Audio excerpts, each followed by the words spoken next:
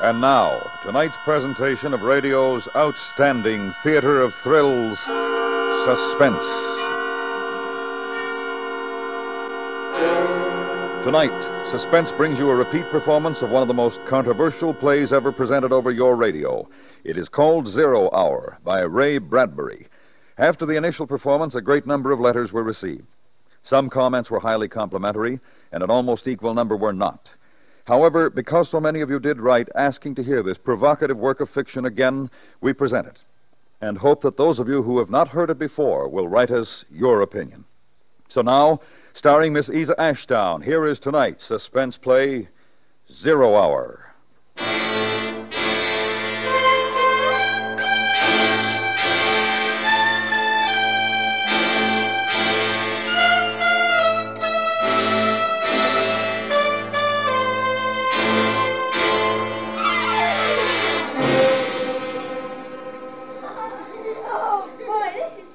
What a game.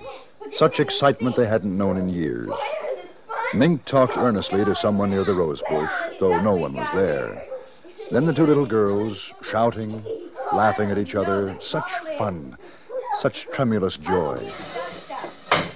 Mink ran into the house all dirt and sweat. For her few years, she was loud and strong and definite. And her mother, Mrs. Morris, peeling vegetables at the sink, watched with amusement as her daughter threw into a sack old pots and tools and things which were relegated to child play. Oh, my goodness, Mink, what's going on? Oh, the most exciting game ever, just ever. Oh? It's all right, I take these things, Mom. Well, just don't dent them and it's all right. Thanks, Mom, we won't. Bye. All right, dear. Oh, what's the name of the game, dear? Invasion. Invasion? Invasion. And in the garden now, a serious concentration. Mink with an assortment of pots, pans, and wrenches, forks, spoons. And her friend Anna, a little younger, tongue in teeth, taking notes on a pad. This, and this. What's it say next? Wait a minute, Mink. Well, hurry up. 4, 9, 7, A and B and X. 4, 9, 7, A and B and X. A fork and a string and a hexagonal. A fork and a string and a hexagonal. What do we do next, Mr. Drill? And then Mink talking to the rosebush again. And to her own satisfaction, at least, receiving some kind of answer which she relayed to Anna. Triangle. How do you spell it? Oh, any old way, doesn't matter. Now write beam. I haven't got triangle yet. Well, hurry. 0 hours by 5 o'clock. We haven't got all day.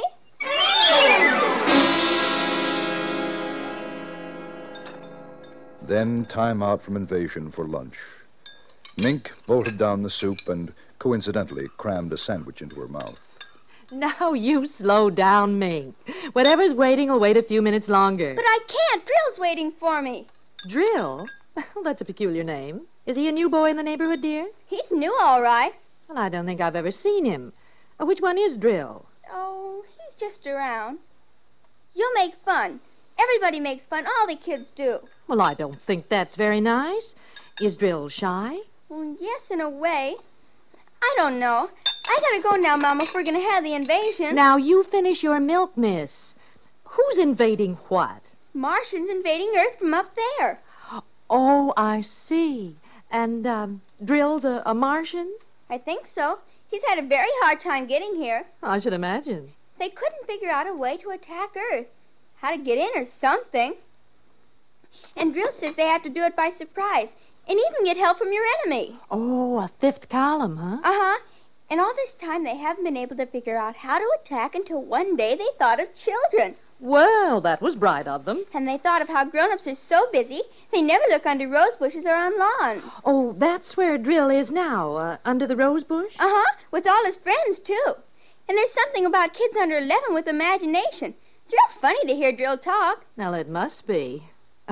You better run along out if you want to have your invasion before dark. Oh, and bath tonight. School tomorrow, you know. Drill says I won't have to take any more baths. Oh, he does he? And we can stay up till 10 o'clock. Well, your friend, Mr. Drill, had better mind his P's and Q's, or I'm going to call up his mother. That's just it. Drill says you're dangerous because you don't believe in Martians. Just like you think Drill's a kid. Well, he's not. And they're going to let us run the world when they get in. All of us kids. And I might even be queen. Well, that's nice, dear. Now run along. Mom. What is it, dear? Mom, when the invasion comes, we'll have to get rid of you and Daddy. But I'll be sure it won't hurt very much. Well, thanks. Thanks a lot.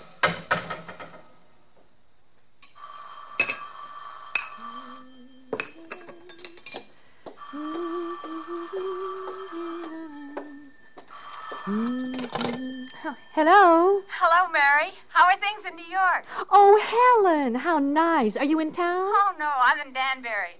I was just thinking of you and thought I'd call. Oh, it's long distance, though. You shouldn't. Oh, I can afford 3 minutes.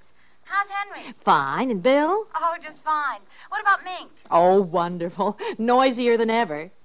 Oh, she's got a new game now. It's taken the place of hopscotch. Invasion. Is she playing that, too? Well, yes. Are yours? Same thing. Some kind of geometric jacks, I suppose. Isn't it a scream?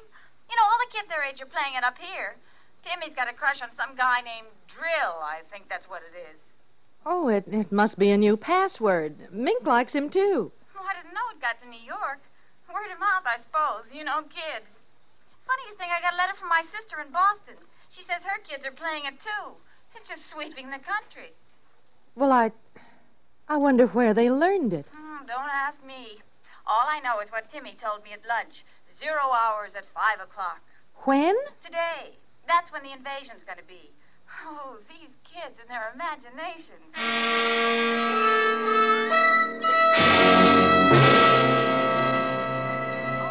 And they talked a little more. Schoolgirl friends. Casual woman talk. But Mrs. Morris was thoughtful.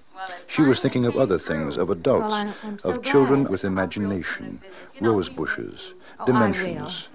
She thought of how much she had forgotten about being a child, and she wondered about Not if I Mink know Fred. and all the I'm kids who so were at glad that you moment called. playing Give my love to Invasion. Henry. And a kiss for Mink. I will, and to Bill and the kids. Thanks. Bye. Goodbye.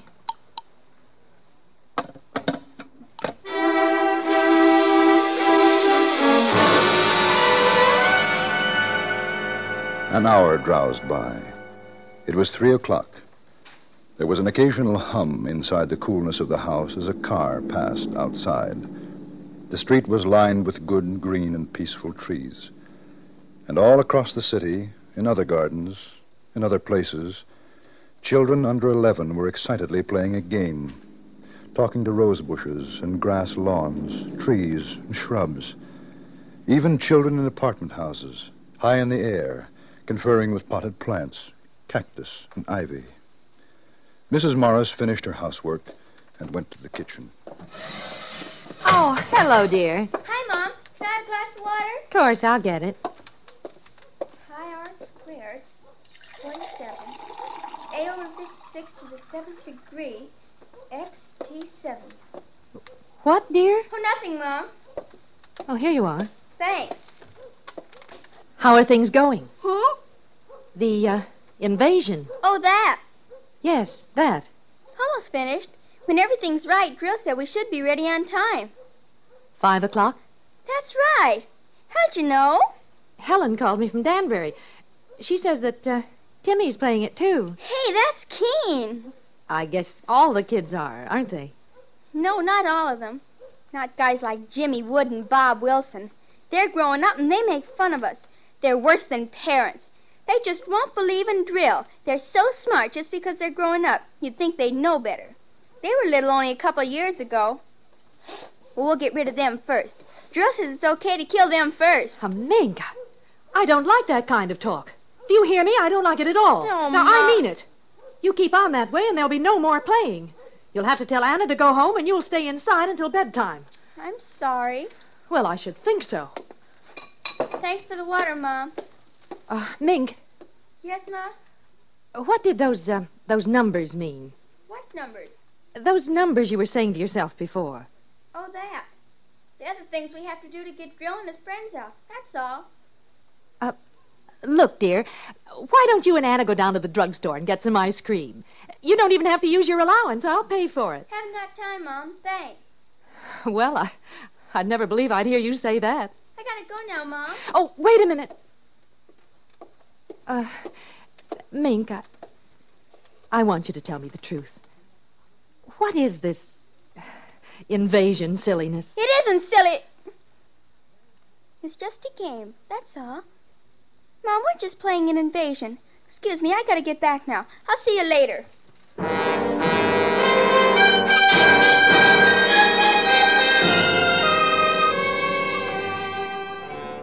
It was a game called Invasion. Mrs. Morris's little girl, Mink, was playing it. So was Mink's friend Anna and all the other children under 11. It was called Invasion, and the 0 hour was to be at 5 o'clock. Mrs. Morris was disturbed. She wasn't sure why, but there was something about parents shutting ears and eyes to what was happening. And because she was disturbed, she did something she didn't usually do.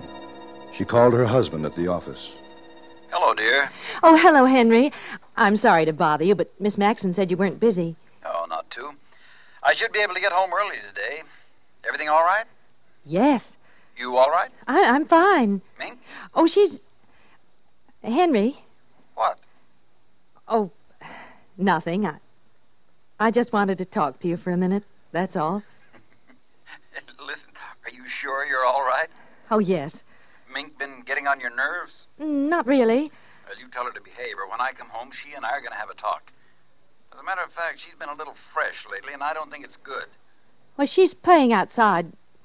She's fine. Honey, is something wrong? Why, no, I told you I was just thinking about you and wanted to talk, that's all. Nothing wrong with that. Not a thing. You go back to your work, dear. I'll see you soon. All right. What time do you think you'll be home? Oh, about 5, maybe a little earlier. 5. Oh. Hey, what? Come on, what? Well, I was just thinking. Nothing really, just Mink and you and me. Goodbye, dear. You are okay, aren't you? Yes, I'm fine. Goodbye. Goodbye.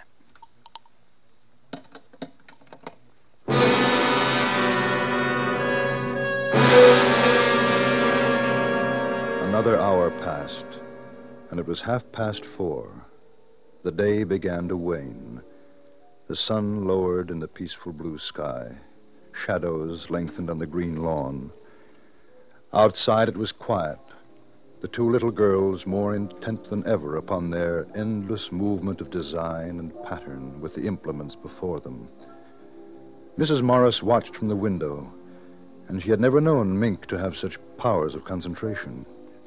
She had turned on the radio and sat drinking a cup of coffee and turned over her thoughts. Children. Children love and hate side by side. Sometimes children love you and hate you all in half a second. Strange children. Do they ever forget or forgive the whippings and the harsh, strict words of command? I wonder. How can you forget or forgive those over and above you? Those tall, silly dictators. Those parents. Mom! Oh, what is it, dear? Have we got a piece of lead pipe and a hammer? Well, I don't know. They might be in the garage. What do you want them for? We just need them. Well, if you tell me what for, dear, maybe I can... Get them. Thanks, Mom. Is something wrong? Drill's stuck halfway. If we could get him all the way through, it'd be easier. Then all the others could come through after him. Well, can I help? Thanks, Mom. I can fix it. You better get through, Mink. I want you to take your bath before your father comes home. All right. Now, he's coming home early. And Mink... Mink had disappeared behind the shrubs, and Mrs. Morris knew it was ridiculous to make an issue of it. Besides, what was the issue? Invasion? Drill? 0 hour? Unaccountably, a cool breeze came up, And although normally for that time of year it would have been a relief, Mrs. Morris felt a chill. She closed the window.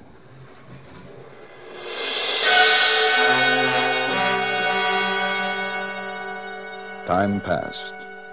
A curious, waiting silence came upon the street, deepening. Then from the living room, Mrs. Morris heard...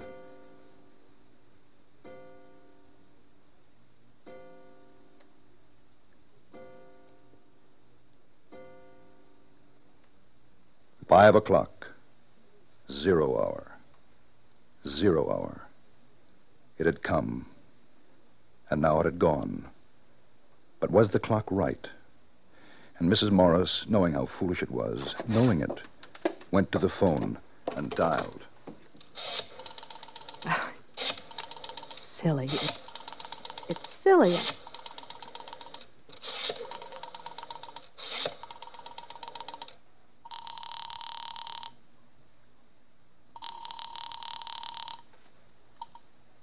When you hear the tone, the time will be exactly 4:54 and 20 seconds.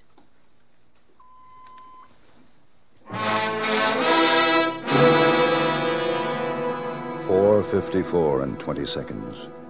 And Mrs. Morris knew that it wasn't as silly as she had thought, because it wasn't 5:00 yet. Not 0 hour yet. Then the car drove up into the driveway. Hi, mate. How's it going? Hi, Anna. Hi, Daddy. Bye. Mr. Morris. Got a kiss for your old man? Haven't got time now, Daddy. Well, that's a nice thing. What are you doing? We're playing Invasion. Oh, swell. Your mother in the house? Uh-huh. Okay, be good. I will. 0 hour in a few minutes, Daddy. All right, I'll be ready.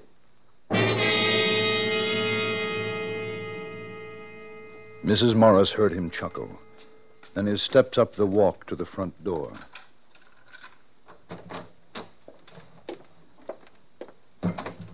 Mary? I'm in the living room, dear. Oh, hi.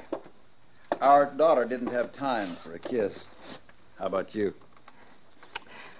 A hard day? Not particularly. Would you like a cocktail? Oh, you read my mind. Martini? Perfect. Anything exciting happened today? No. Oh, Helen called. Oh. From Danbury. I told her she was crazy, but she just felt like calling. Like you calling me this afternoon crazy, huh? Hey, what was that all about? Well, I told you. I just wanted to. Hey, incidentally, what's this new game the kids are playing? Invasion. That's a nice, depressing thought. Is she all right? Come to think of it, she looked kind of funny. She's all right. What's the time, Henry? A couple of minutes after 5. Why? No, the clock's wrong. By your watch. Oh, I've got 2 minutes, too. I'm probably slow. You got something on the stove? No, I just wondered. Honey. Hey, look at me. What's the matter? Nothing, really. No, really. Mink's been up to something. No, of course Then not. what? I guess I'm a little tired, upset, that's all. You want to go out for dinner? Oh, no, I've got a steak here. I'll tell you what, I'll barbecue it. How'll that be? Oh, fine. What was that? What? Well, I thought I heard something. Well, I didn't. I must have been imagining it. Hey, you are jumpy. Why don't you have a drink? It'll do you good. No, I don't want one. What's the time? Mary, what is this? Now, I mean it. Something's wrong, and I want to know. Oh, it's silly. It's so silly. I'm on edge, that's all. Mary. I am. I don't like this. That kid's done something, hasn't she? I'm going to get her in. No, Henry, please, don't. She hasn't. It's nothing at all. I just... What's that? I don't know. Those kids haven't got anything dangerous out there, have they? I noticed a lot of junk lying around. I thought it was a game. She wouldn't have done it herself. They made her do it. What the devil? Oh, maybe you better go out and tell them to stop playing now. It's after 5. You tell Mink to put off the invasion until tomorrow. Tell her. It is coming from outside. What are they up to? I'd better take a look. Mink! Mink! Good Lord! Bombs! Bombs! They're bombing! No, No, it's upstairs. I know it is. In the attic. That's where it is. Mary! Mary, it is not up there! Mary! He ran after her, confused, not a little frightened. She seemed to know something. In the attic. That's where it is. Her mind had worked that quickly. Any excuse to get him away from the outside, to get him upstairs to the attic in time. And outside there were more explosions, and they could hear the children screaming with delight. It is not in the attic, it's outside. Mink's out there. What's the matter with you? No. I'll show you. Hurry! Get inside, quick. Now we're safe until tonight. Are you crazy? Why did you throw that key away? Maybe we can sneak out later. Maybe we can escape. For heaven's sake, the kid's out there. Do you want her to get killed? You don't know. You don't. We've got to stay here. We've got to. It's horrible. We've got to. You've got to stay here with me. At this point, I don't know how the devil I can get out. Where's that light? Oh, be quiet. Please, be quiet. They'll hear us. They'll find us. Oh, Henry, please. Well, who's going to answer the telephone? There's that noise again. It's in this house. Mary, what is this? Mary, what's happening? You know, now answer me. Stop it, Mary, stop it. Somebody's downstairs. Who's down there? Who? Oh, no. Oh, hush. Please be quiet. They might go away. Please.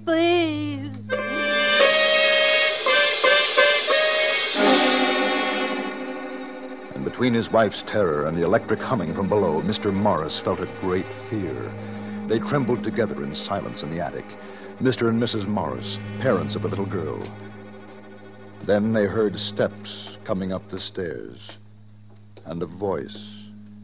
Mommy, Daddy, where are you? And a queer, cold light became visible under the door crack. The strange odor and the alien sound of eagerness in Mink's voice was almost more than they could bear. Each wanted to scream. Mommy, Daddy. And another sound. And the attic lock melted. Mink, with bright little eyes and tousled hair, peered inside.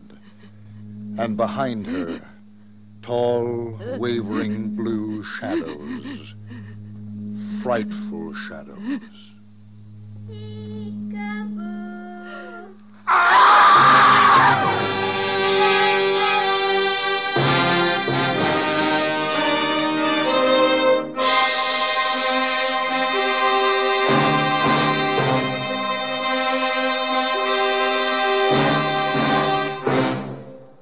Suspense, in which Miss Isa Ashdown starred in tonight's presentation of 0 Hour. Next week, Suspense will bring you the story of a bomb and the man who carried it to its ultimate destination. We call it the Lunch Kit. Be sure to listen to Lunch Kit next week on Suspense.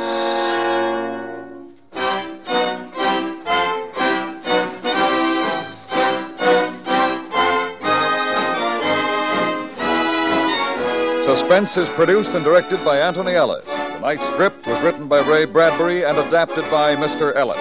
The music was composed by Leith Stevens and Lucien Morawick and conducted by Wilbur Hatch. Featured in the cast were Parley Bear, Paula Winslow, Eve McVeigh, John Daner, and Beverly Handley. Sound patterns were by Bill James and Ray Kemper. This is the CBS Radio Network.